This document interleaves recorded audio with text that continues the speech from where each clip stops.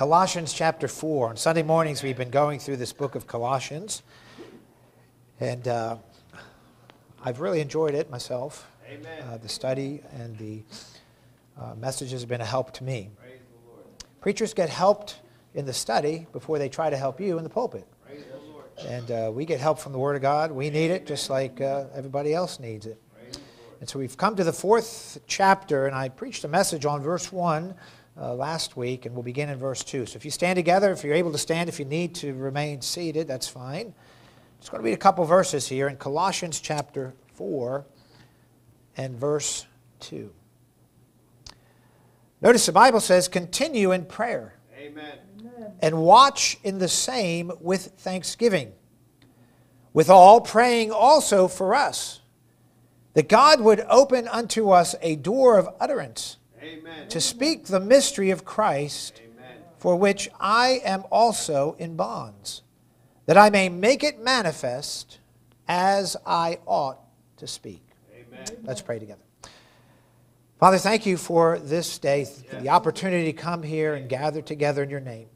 We're grateful for your word. Thank you, Lord. And Lord, we recognize this morning that we are a needy people. Yes, Lord, I need thee to preach thy word. Help me, So I ask you to please fill me afresh and anew with thy Spirit. I pray that your word would go forth with clarity and with force and power today. And I do pray that all would receive it as it is in truth, not the words of men, Help us. but the word of God. Yes. We do ask if someone's here today that is lost without Christ, that today they trust Jesus Christ as their Savior. We pray. And then for those of us that know you, please work in our hearts in this very serious and important matter that we're dealing with today. Amen. And we ask your blessing in Jesus' name. Amen. Thank you. You may be seated. This morning we have come to what I would consider to be the final portion of this letter that was penned by the Apostle Paul under the inspiration of God Amen. to this relatively young church in the city of Colossae. Now we call it a city, but it was a rather small city. Again, the Apostle Paul, when he penned this letter, he was in Rome. He was under house arrest, and he had gotten a visit from one of his co-laborers by the name of Epaphras as he's sitting there in Rome under house arrest. Now, Epaphras is mentioned 3 times in Scripture.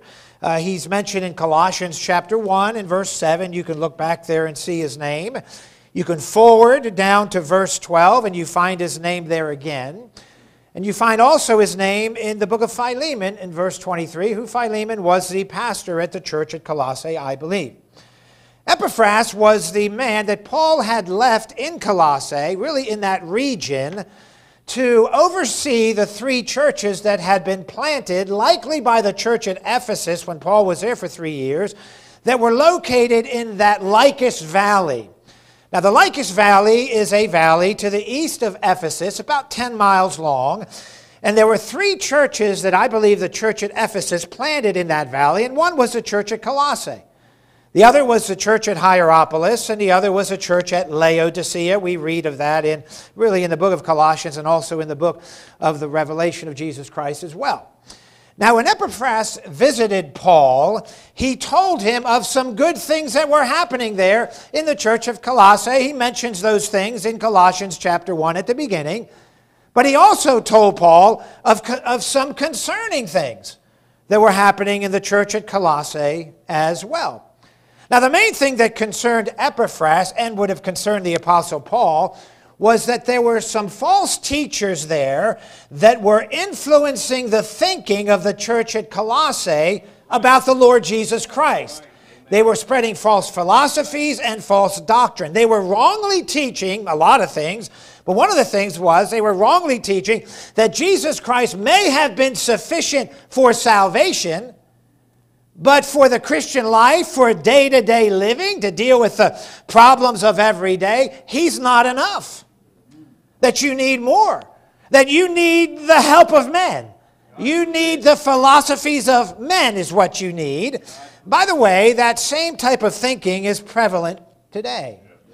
Don't many Christians say, well, yes, I'm saved. They could tell you, I know the Lord Jesus Christ as my Savior. They can give a date of their salvation. They can give a clear testimony of salvation. But they'll go on to say, well, preacher, though, for the problems that I have, I need something else. You know, my anxiety, my depression, my PTSD, I have bipolar disorder. For those types of things, preacher, I need to go see somebody else. I need the psychologist. I need the psychiatrist. I need the therapist. And I need medication. I need the philosophies of men. That's what I need. I need the philosophies of Sigmund Freud and B.F. Skinner, and they think that I need more than Jesus Christ. Well, I'm going to stick my neck out here, right here, nice and early this morning. You don't need any of that. Amen. You do not need it. Everything that you and I need for this life and beyond is found in Jesus Christ and His Word. There it is. Everything. You see, when a person trusts Jesus Christ as their personal Savior, we are not only forgiven of all our sins, praise the Lord for that, and we're guaranteed a home in heaven when we leave this earth. There's more than that. But wait, there's more. The Holy Spirit of God indwells us, and we are given a new nature, and we are enabled and empowered by the Spirit of God to live a victorious Christian life. And we can do it. We have everything we need in Jesus Christ. Don't let anyone convince you that you need anything else.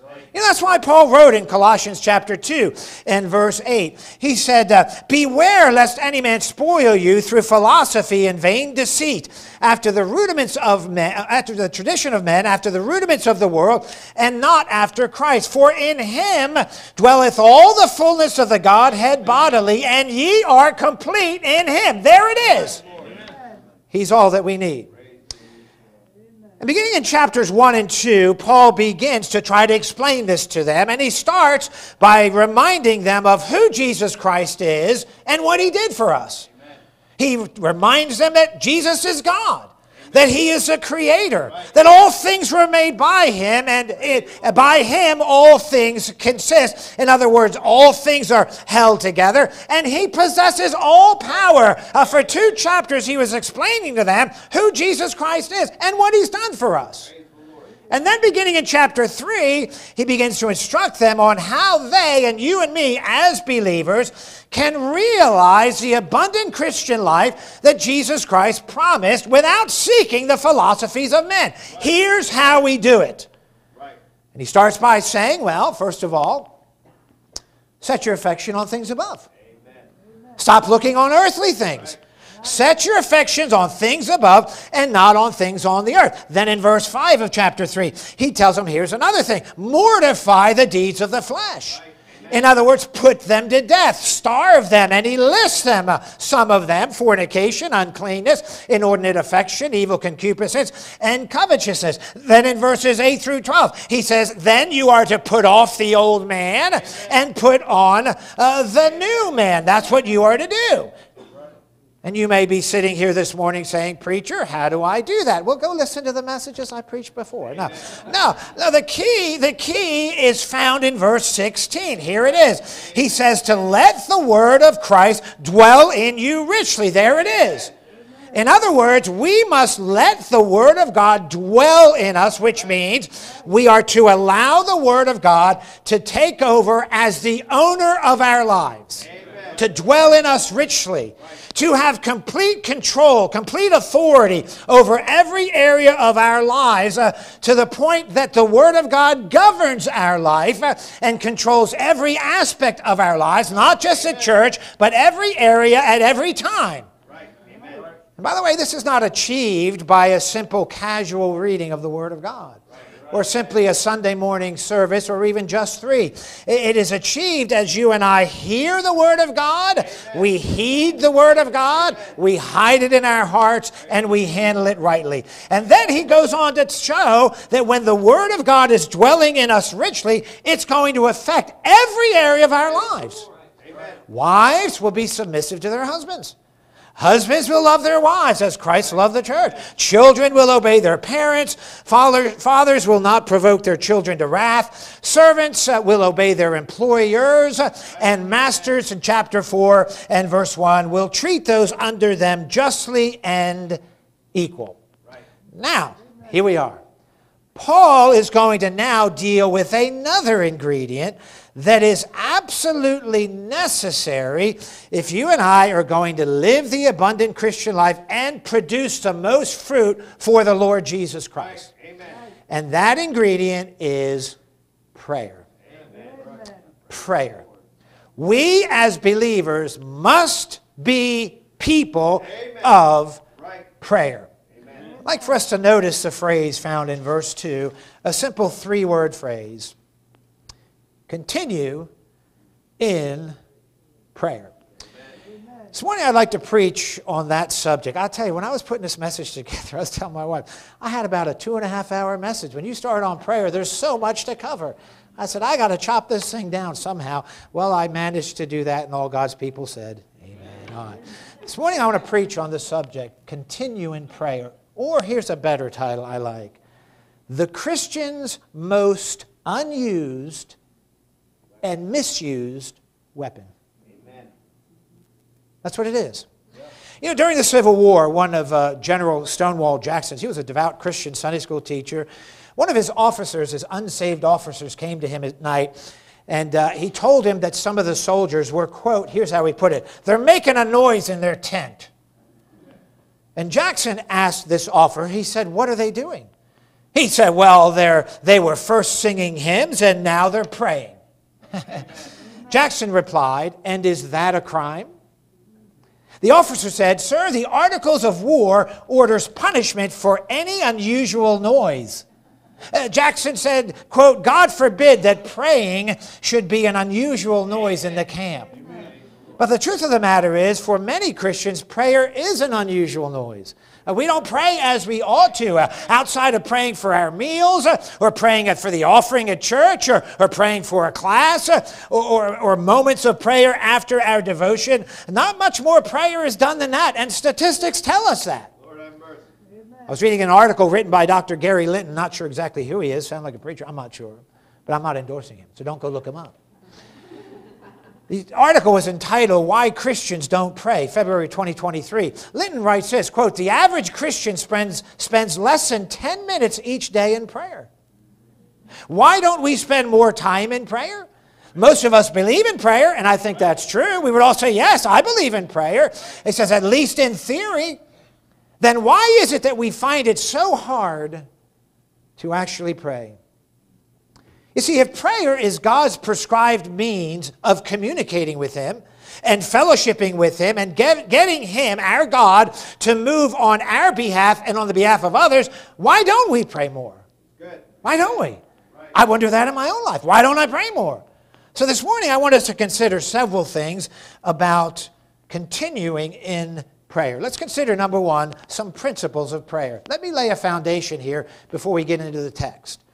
You know, one of the most visited subjects in the letters of the Apostle Paul that he wrote to the churches was the subject of prayer. We see it again and again in his letters to the churches. Paul believed in prayer. He instructed us to pray and others to pray. He engaged in prayer. Some of his letters include prayer. And he often requested prayer. But what exactly is prayer? And why should we do it? Well, prayer, simply put, is when a believer, when someone that knows the Lord Jesus Christ, communicates with God. It's that simple. It's when you and I talk to God, when we have fellowship with our God, and we take our needs to Him, and we take the needs of others to Him as well. And we can do this, by the way, because of our relationship to the Lord Jesus Christ. When Jesus Christ died on the cross of Calvary, shed His blood, remember, the veil of the temple was rent. It opened access to the Holy of Holies. And so through the blood of Jesus Christ, I can come boldly to the throne of grace with my request to God because of His work on the cross of Calvary. We've all heard this saying, God speaks to us through prayer. We speak to God through prayer. God speaks to us through his word, and we speak to God through prayer. And that's how it is. When we read the Bible, he's speaking to us. And when we bow our heads and pray, we are communicating with him. It's really, really simple. It's when you and I bow our heads and we communicate, imagine this, to the one who created us, the one who saved us, the one who loves us, the one who sustains us, the one who controls all things. And imagine he desires to have fellowship with us. Isn't that an amazing thought? You know, I think of what the psalmist said. I would echo the same thing. When I consider thy heavens in Psalm 8, the work of thy fingers, the moon and the stars, which thou hast ordained. What is man that thou art mindful of him, and the son of man that thou visitest him? But yet beside all of that, our God, our Creator, the God of all, the Almighty God, desires for you and us to pray to him, to have fellowship with him. Now, some people ask, okay, preacher, so I communicate with God. What do I pray? And why do I pray? Well, let's consider some principles about prayer. Number one, it's parts. Go over to Luke chapter 11. I'm trying to simplify this, and I think I am as much as possible. Go to Luke chapter 11. Now, notice what the disciples asked in Luke 11:1. We read, and it came to pass that as he was praying in a certain place, when he ceased, one of his disciples said unto him, Lord, teach us to pray, as John also taught his disciples. Now, as many times I've been on visitation, sometimes after we lead someone to Christ, and I ask them if they want to pray and ask the Lord to save them, or I talk to a new Christian about prayer, one of the questions they ask is, how do I pray? I mean, what do I do? What do I do? Do I just talk to God? A lot of times people are brought up in perhaps Roman Catholicism where you have these rote prayers, these memorized things that you say. That's not prayer at all. So what exactly is prayer? Notice, Lord, teach us to pray as John also taught his disciples. And he said unto them, when ye pray, say, Our Father which art in heaven, hallowed be thy name. Thy kingdom come, thy will be done as in heaven, so in earth. Give us day by day our daily bread, and forgive us our sins, for we also forgive everyone that is indebted to us. And lead us not into temptation, but deliver us from evil. Go down to verse 9. And I say unto you, ask, and it shall be given you. Seek, and ye shall find. Knock, and it shall be opened unto you. For every one that asketh receiveth, and he that seeketh findeth, and to him that knocketh it shall be opened. So here in Luke 11, the disciples had just seen the Lord Jesus Christ praying. And when he was finished, one of them said, Lord, teach us to pray, as John taught his disciples. And notice the Lord gives to his disciples what we call the model prayer. Now let me clarify here, because these are not words that we are to merely recite from rote memory. You go to one of your denominational churches, Protestant churches, they'll stand up and say, Our Father which art in heaven, hallowed be. I did that when I grew up Methodist. We did recite that. But the Lord cleared that up in Matthew chapter 6 and verse 7. He said this, But when ye pray, use not vain repetitions, as the heathen do, for they think that they shall be heard for their much speaking. So what is this then, if we're not to pray these words? Well, what it is, it's kind of an outline for our prayer time. It's a model of what our time communicating with God ought to look like. And so as we look through the Bible, we find as you and I go to God in prayer, there are essentially 5 components that we should include in our prayer time. We should all have a time of prayer with God. What should that include? Amen. Now let me just put a disclaimer here. There are times throughout the day that we simply pray for certain specific things. We have our prayer chain here, and of course we get that notices of folks, hey, pray for this person. And so we take a moment and we pray for that person. Sometimes we, of course, do pray for a trip that we're going on. We'll pray for our food. Those are all right things. We'll pray for the offering, as we did earlier. We prayed for the service. We pray sometimes for an urgent need throughout the day. And so, yes, those are times that are important to pray. But there should also be a set time each day that you and I should stop and spend time in prayer with God. That's according to the Bible. Psalm 5 and verse 3. My voice shall thou hear in the morning, O Lord. In the morning will I direct my prayer unto thee and will look up. Psalm 55 and verse 17, evening and morning and at noon will I pray and cry aloud, and he shall hear my voice. And so when we were thinking about those times that you and I set aside, whether it be in the morning, whether it be at night, whatever it may be, that you and I set aside for prayer, I believe we find 5 components that should be a part of our prayer time. Here they are. I'm going to go through them real quick. I'm heading somewhere else. Number 1 is this, adoration. In other words, there should be a time when you and I worship God. Right. Our Father, which art in heaven. You are God. We're worshiping Him. In other words, we take a moment to recognize God for who He is. Listen, we're fellowshipping with God. We're not just going in with a laundry list and saying, okay, God, here I am. Give me this. In Jesus' name, amen. Here I go. No, it's time. It begins with adoration. And then number 2, the second component is confession. So we should spend a time worshiping God and then also have a time where you and I confess our sins, like David did in Psalm 51, naming our sins, saying the same thing about our sins that God says that they're wrong and wicked and evil, and asking forgiveness for it. And that's what the model prayer says as well, and forgive us our sins. Right. Then there's thirdly should be a time of petition. Right. So there's a time of adoration, there's a time of confession, then there's a time of petition. Petition is when you and I pray for our own personal needs. Give us this day our daily bread. Lord, this is what I need today. Would you please bless and guide and direct and provide for me physically, these things and so forth. That is number 3. Number 4 would be intercession. Intercession is when we pray for the needs of others. When we have our lists of people and so forth, and the people that are sick and that sort of thing, and we pray for their needs. And then number 5 is thanksgiving. Amen. There should be a time where we express our thanks for what He has done for us. Again, these are the components of that time that you and I stop, set time aside, and pray. It's a time of adoration, a time of confession, a time of petition, a time of intercession, and a time of thanksgiving. Now, perhaps the most earth-shattering, if you don't mind me putting it that way, earth-moving or dynamic components of all of those, I would say, are our intercessions. And really, that's what Paul, when we go back to Colossians chapter 4, that's what he's asking them for. Continue and pray. We're in verse 3. We'll get to this later. With all praying for us. He's saying, pray for us. Intercede for us. That's what he's referring to here. So again, our prayer, those are the components of our times in prayer. And part of that is intercession. The parts of prayer are components.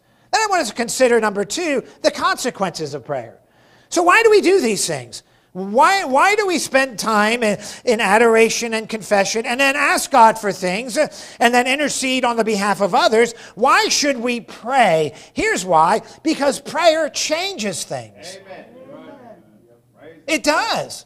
It absolutely changes things. You see, prayer is the means, and I'm talking specifically here now about our petitions and intercessions.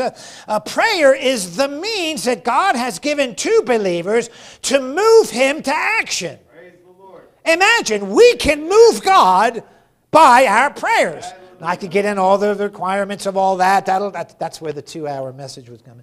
But I'm not going to do that today. But understand that's what it does. Now let me show you a few things. Go over to 2 Corinthians chapter 1.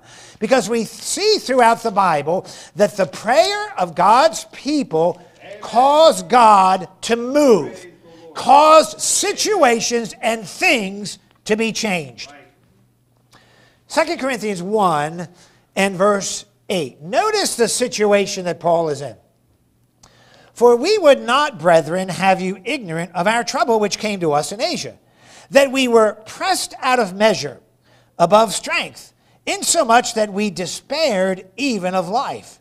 But we had the sentence of death in ourselves, that we should not trust in ourselves, but in God which raiseth the dead. Amen. Who delivered us from so great a death, and doth deliver, in whom we trust that He will yet deliver us, Amen. Ye also helping together by prayer for us. Amen. Prayer for us.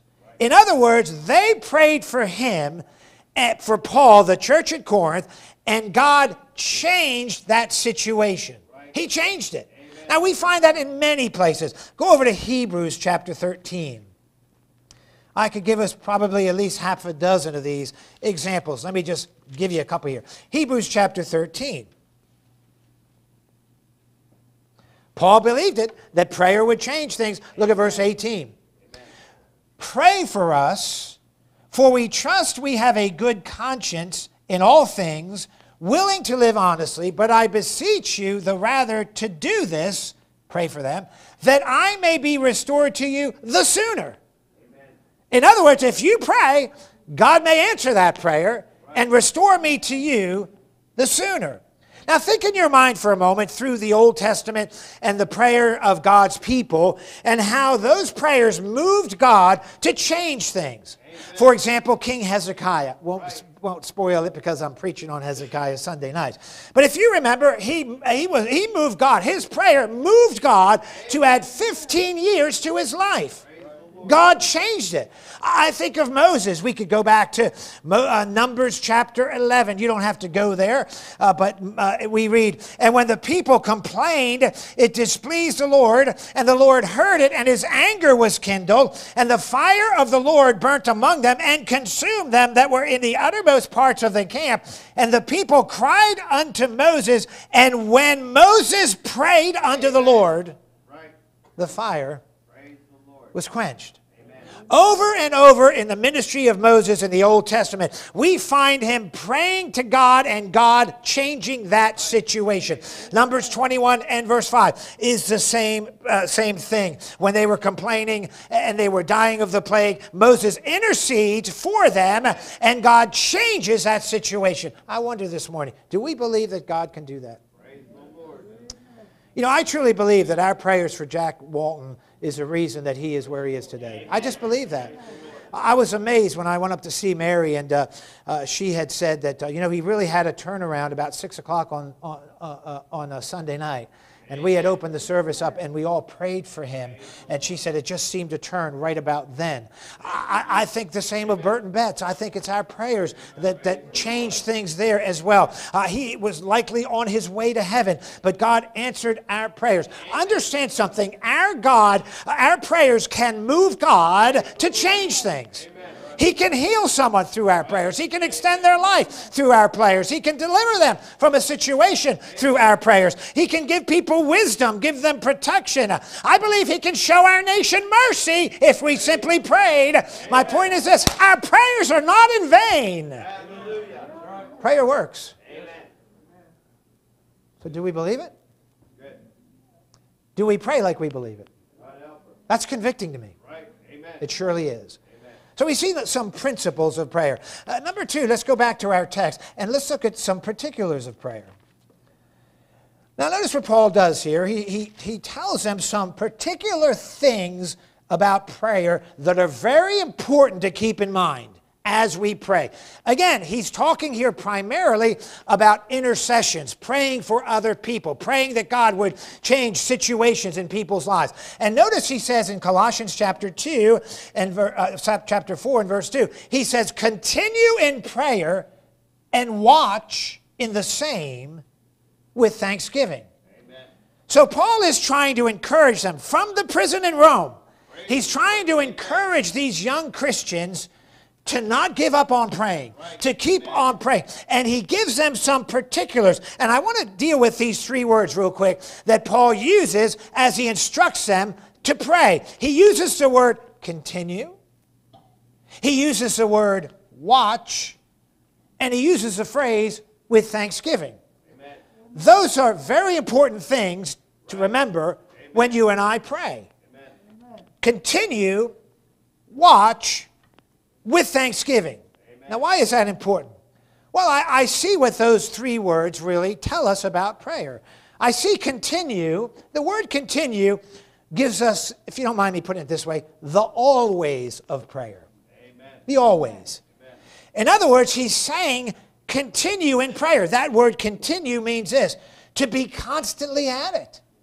It means to persevere. It means to be diligent about it. In other words, what he's saying to them, listen, whatever you do, don't stop praying. Amen.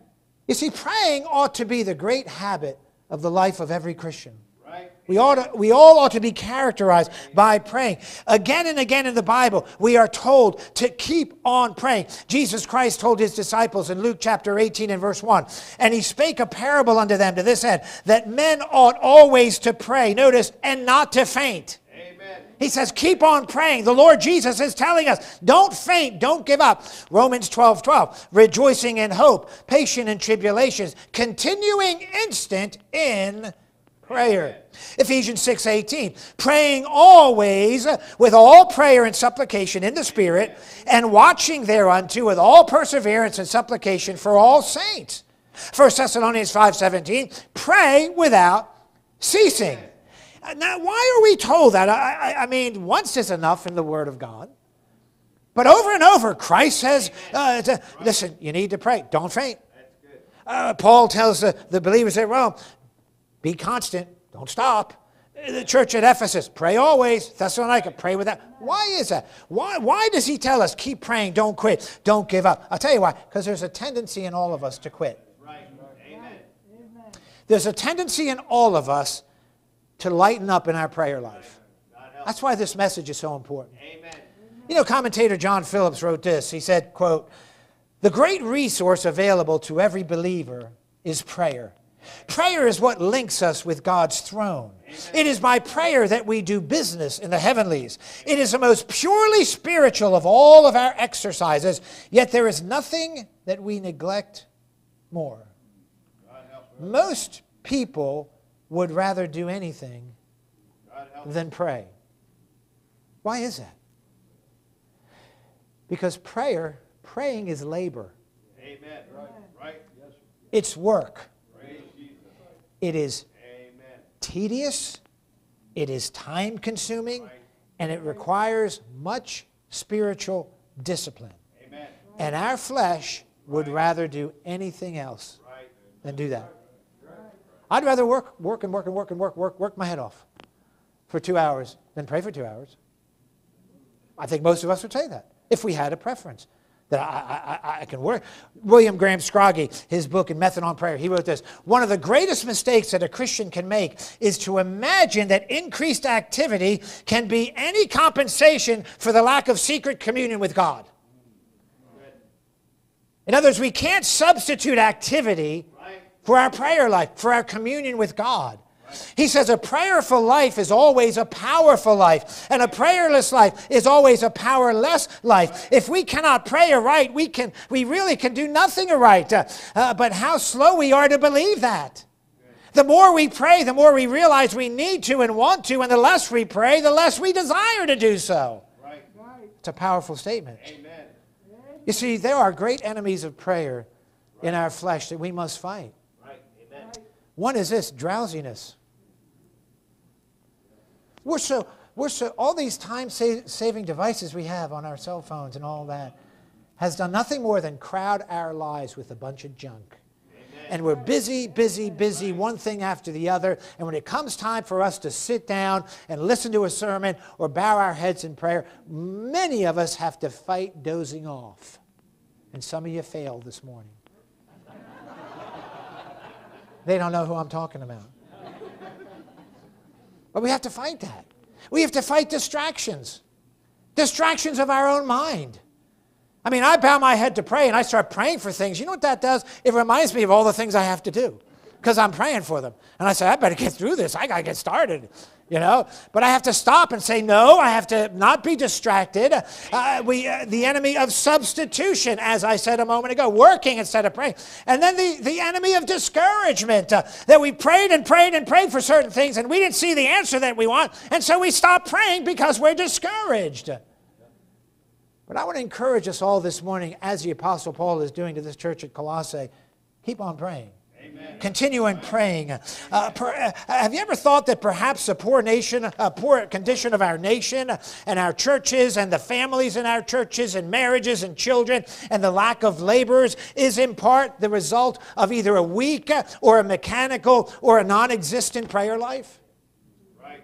That's good. Amen. Maybe it is. Amen. James 4:2 says what? We have not because we ask not. Right. So continue, he says. That talks about the always of prayer. Then notice he says to watch. That has to do with the alertness of prayer. Amen. He says continue in prayer and watch. Amen. Watch? What do you mean watch? What does that mean? You know, it's interesting that 6 times in the New Testament we find those 2 words linked together. Watch and pray. Amen. Watch and pray. Right. Jesus said it in Matthew 26:41. Watch and pray that ye enter not into temptation. Mark 14:38. Watch ye and pray. Same thing. Lest ye enter into temptation. Luke 21:36. Watch ye therefore and pray always that ye may be accounted worthy to escape all these things. Colossians 4:2. Continue in prayer and watch. Just read it, our text. 1 Peter 4:7. But the end of all things is at hand. Be ye therefore sober and watch unto prayer. He says, pray and watch. Watch and pray. What does that mean? Why does he say that? Why does he link watching and praying? I'll tell you why. Because the one has a dynamic effect on the other. My watching and my prayer. Here's what I mean. How I watch, how you watch, will affect how we pray. Amen. You see, the word watch is from the Greek word Gregoria. Anybody named Gregory in here? We're going to watch you. Yeah, okay. That's where we get the name Gregory. It means this, watch it, to be alert. Amen. But not just alert to nothing. In the context of the Bible, it means to be spiritually awake. Amen. To have eyes, spiritual eyes, to see what's going on in this world, to pay attention, to know the times, to be mindful of things spiritually. Amen. You know, as believers, we can either mind the things of the Spirit or we can mind the things of the flesh. We can be watching, things that don't mean anything temporarily, or we can be mindful to the things of God. Praise the Lord. And there's a warning for all of us that we need to be aware of what's going on in this world and the times that we're living in, because when we watch, guess what? We will pray. Amen. That's what's going to prompt us to do. Look over at Romans chapter 13 real quick. Romans 13 and verse 11.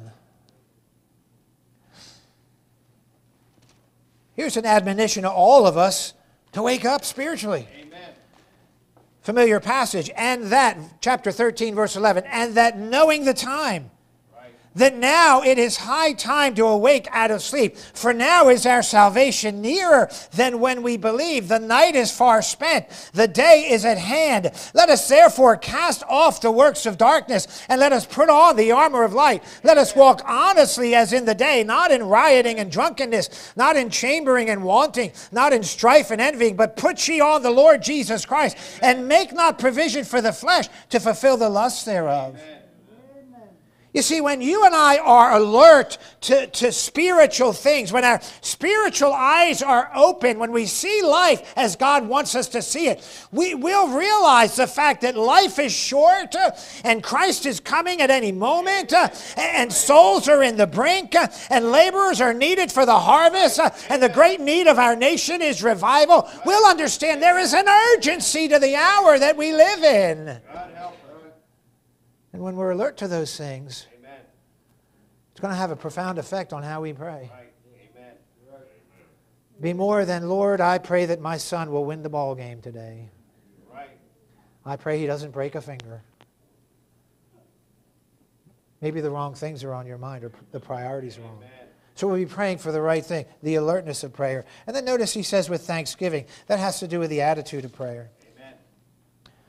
So here it is. I'm to continue in prayer. I'm to be alert to what's going on around me. And he says, do it with thanksgiving. Why would he say that? Because I need to be thankful however God chooses to answer my prayers. Right.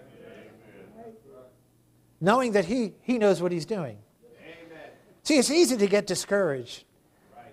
I, like you, I pray for our nation. I do. I pray for our president. That's it. Sorry. I pray for him. Amen. No, I do. We do in church and so forth. Amen. And we want revival. We want to see things change. And it almost seems like they're not. And I understand where the world's going. I know what the Bible says. Evil men and seducers shall wax worse and worse. But I'm praying God gives us a little bit of a revival before all that takes place. and we don't see it happen, guess what can happen? We can get discouraged. And so he says, look, you continue in prayer. Be alert to what's going on. But be thankful knowing that I'm in control of this thing. And you may be willing to, and you need to be willing to take yes as an answer or no as an answer or wait as an answer. Yes. Because sometimes God says, no, I'm not doing that. Amen. We're not to get mad. Right. We're to be thankful for it, knowing that he knows better than I do. So I see number one, again, the principles of prayer. I see number two, the particulars of prayer, to continue and to watch and to be thankful. But then number three, the priority of prayer. So after Paul tells them to continue and watch, notice he tells them what to pray for. He asks them to pray for him. With all praying also for us, that God would open unto us a door of utterance, to speak the mystery of Christ, for which I am also in bonds, that I may make it manifest as I ought to speak. Do you know, usually what we ask people to pray for is what we feel is important to us. Right. I'm going to ask you to pray for something if it's important to me, if it's a priority in my life, if it's something I place high on the priority list of my life. But notice, before we look at what Paul asked them to pray for, stop for a moment and notice what he didn't ask them to pray for. Right. Good. He didn't ask them to pray for his circumstances. Praise the Lord. He didn't say, not that it would be wrong to do that. I'm talking about priorities now. What's more important? Right. He didn't say, pray that I get out of this place. Right. Pray that the food gets better. Pray that I get a nicer guard. He didn't say any of that. Amen. He didn't ask him to pray for his eye infirmity, which he never got rid of. Hey, his infirmity of the flesh, I think it was an eye infirmity. He didn't ask him to pray for that. He didn't ask that he'd be treated. None of that stuff. He didn't ask to pray for his health. He didn't pray for any of that. He prayed for the spiritual needs of others. Amen. Praise the Lord. Not the physical needs. Right. Now again, there's nothing wrong, and the Bible does tell us to pray for healing. It tells us to pray for anything, really. But really, how we see things will be evident in what we ask as a priority of our prayer requests. Amen. You go to the average church, Baptist church today, in their prayer meeting, and look at their prayer list. I'm just saying this is the way it is. I'm not trying to be mean or ugly. But probably, and I'm just arbitrarily grabbing a percentage here, but probably about 95% of it is about people's physical needs. Pray for this. Pray for this person. This person I don't know is having a surgery. This person here. And I wonder sometimes, maybe we should add to that, pray for the surgery, but also that this person gets saved. Praise the Lord. Amen. I mean, we've had people ask, pray for this person for their surgery, and we say, well, are they saved? Well, I don't know. Amen. Well, shouldn't that be our priority? Amen. Isn't that why God brings things many times into people's lives? Why does he need to put them in the hospital? Why do they need to help them to realize, hey, life is short. This body's given up. I'm going to die one day. And they start thinking about spiritual things. And we should pray more for their soul than we should for their circumstances. That's what Paul said. Amen. There's a priority there. Amen. You see, when we have the right priorities in our prayer life, I think we'll see the results that God wants us to see from our prayers. He prayed for the Spirit. Notice again what he says. Pray for us, that God would open unto us a door of utterance, to speak the mystery of Christ, for which I am also in bonds, that I may make it manifest. He's saying, pray that I give out the gospel. Pray that God gives me opportunities. Pray that these folks, their hearts are open. Pray for the souls of men. That's one of the most important prayers that you and I can bring to the throne of grace. Amen. And I wonder sometimes, maybe if we understood prayer a little better, and the priorities we should have in prayer, Amen. and the time we should spend in prayer, Right. and the way we ought to pray, Amen. if maybe things would be different. Right. Maybe things would be different. Paul says, continue in prayer. Amen. Years ago, I preached a message about the lost axe. It was, with Elijah and all that. And the premise of it was, sharpen your axe. We've all heard that. The idea was to you can take an axe and use it and use it and use it and use it. But there comes a time you got to stop and sharpen that axe. And sharpening that axe is not a waste of time. Sharpening that axe is important so you become more fruitful. While you're sharpening that axe, you may be sitting there thinking, I could be doing all this tree cutting here, and it's not getting done. Well, you're going to do a lot more tree cutting if you go ahead and sharpen your axe. And I related that to the idea of you and I. It is not a waste of time to stop and spend time with God every single day. It makes us more productive. Spend time in His Word. Come to Him in prayer. Spend time there so that you and I could be more productive for Him and be more fruitful in this world through prayer. I think it was the next week, Brother Jack Walton. He came to me in the church and he brought this to me, this big old axe from a barn. I don't know if they tore it down. Jack, he has all kinds of stuff, little memorabilia things. And he brought it into church about this big. He said, "Here, that's for you." And I took that axe, and to this day, it's sitting in my office at home. So when I get up every morning, instead of me rushing into the day, because every one of us is busy, no matter whether you're a pastor, you got a family, all of us are busy. It reminds me every day when I look on that wall, I need to stop and spend time with God. Continue in prayer, because I know prayer changes things. The question is, do you and I believe it? And not just with a nod of our head, but by the evidence of our prayer life. Imagine the difference all of us could make in this world if we committed to a time of prayer every day in the presence of God for our nation, for our families, for our churches. Imagine the difference we could make. Prayer is so, so important. Amen.